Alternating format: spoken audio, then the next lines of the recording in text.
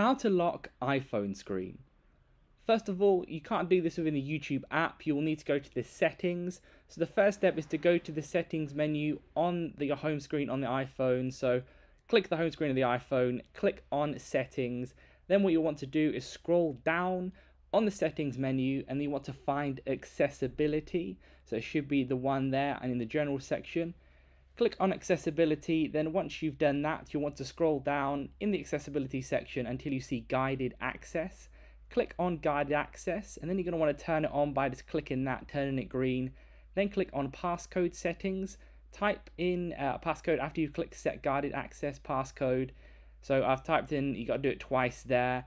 Then once that's done, you can go back into the YouTube app or whatever video you're watching. Go to full screen, like I've got this one here, one of my past videos.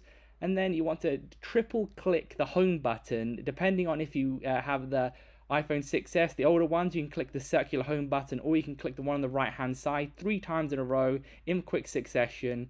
Then that's going to turn on the guided access, which is going to be locking the screen. It could happen straight away for you, but you may have to type in a password. Click on options at the bottom left hand corner and make sure that motion and all these different other things are turned off, so make sure they're not green. Click done. If it doesn't work straight away for you, then you can click on resume, and then if you try and turn the screen around, etc., then it's not going to work.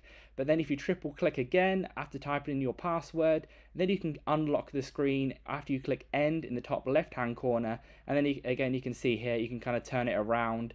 So that's how it's done. Leave a like on the video if it helped and subscribe for more helpful videos.